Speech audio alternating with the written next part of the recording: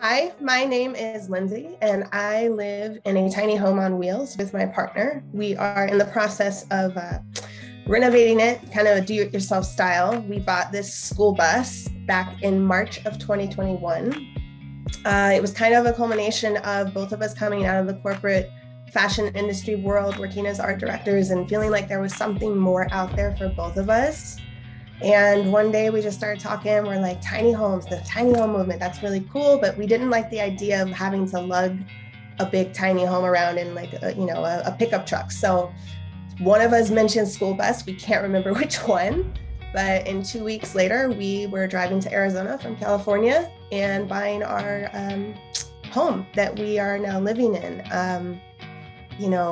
I think part of what really made the move for me was, I just wasn't being fulfilled anymore in the role I was playing. The leadership part of it was the most rewarding, but I needed something more, and I wanted to follow my dreams and my passions. And this allowed us to do so. Now I can, freelance write. I still design. So does he. He paints. He's an artist as well. So it's really freed us up to travel, which is something we both love, and to do what we love, but still, make money. And let's see, you can find us on YouTube.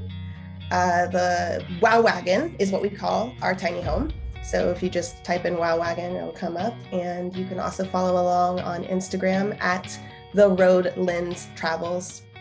And that's about it.